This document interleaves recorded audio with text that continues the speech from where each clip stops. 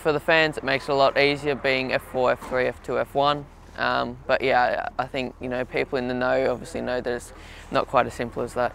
I started in go-karts, I think like all the guys actually, and it just built all the way up through, fortunately successful. And when you're successful you get picked up by manufacturers, and that gets you into the position you are. I had a supportive family but couldn't afford to do all the budgets, so by being picked up by Mercedes-Benz and HWA, crucially so young, they made a massive impact to where I am standing today, so many years on and getting older. For me it's really important to have a good team behind you, to keep your head up and keep you fast on the track. It's really important. It makes it easier if you're with a team that does, say, the F4, F3, F2 and then anything outside of Formula 1, but they can take you up each ladder individually each year. They can take you up all the way almost to the top. I think everyone starts their career aiming for Formula 1, and why shouldn't you? I think it's like anybody who starts playing football wants to win the Champions League or win the World Cup. It's only normal. My dream's to be an F1, as I'm sure a lot of people's dreams are.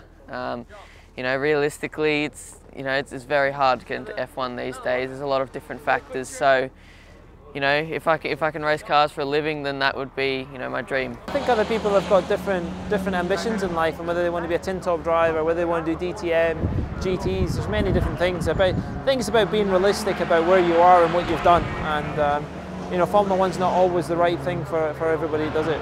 You never know who's watching, and that's completely true for me, because I ended up here because I won one race on a good day to win that one race when Nationwide, who have kindly sponsored me for the last 3 years, just happened to be interested in coming back to motor racing, and they changed my whole career in one moment. It's absolutely about networking. It's also about your PR and the following that you have, because you can be the greatest driver out there, but if nobody's aware of you, you're never going to get the same sort of following and create the same interest going forward. The biggest lesson is that motorsport doesn't owe you any favours. You don't deserve to be anywhere. It doesn't matter how fast you are or how good you were in that year.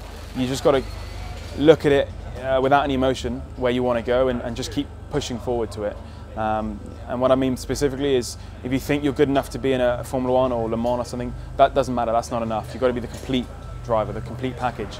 My old mentality used to be win it or bin it. That's the advice I give. So you don't have to win every race. A lot of people win championships without even winning races, so it's all about points and limiting your mistakes you make.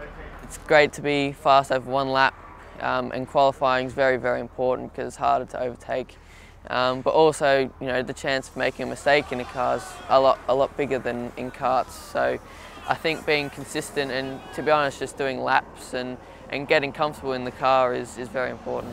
The harder you work, the more greater your chances of getting there. It is still possible to achieve the top in the sport through talent alone. People say it isn't, but it is. Yes, it's very hard, and money will always ease the path of opportunity, shall we say. It won't mean that you're necessarily a winner, but it'll open opportunities. You've got to stick at it and keep picking yourself up, because eventually it does turn, and when it turns it comes good. So I think a lot of people get out of it before the good times come. I speak to a lot of different drivers, and they feel like they're going through a tough patch and they want to throw the towel in. And I think many do, but I had them days as well, and I came close to throwing the towel in, but I didn't, and now I'm reaping the rewards. I always say there's a large group of drivers who fit into what I call the very good bubble, and those drivers are all very good, and on their day they can win in a very competitive championship. But the exceptional drivers, the ones who sit in a very small bubble above that, there's a very small number of them, but they can win consistently all the time in their championship, and those are the ones that will ultimately succeed as well. The cream normally rises to the top. Even if you look at Max Verstappen, where he went Formula 3 straight to Formula 1, no one would have said that. It happened. If you're good enough, you've got the ability, you've got the determination, you can make it happen.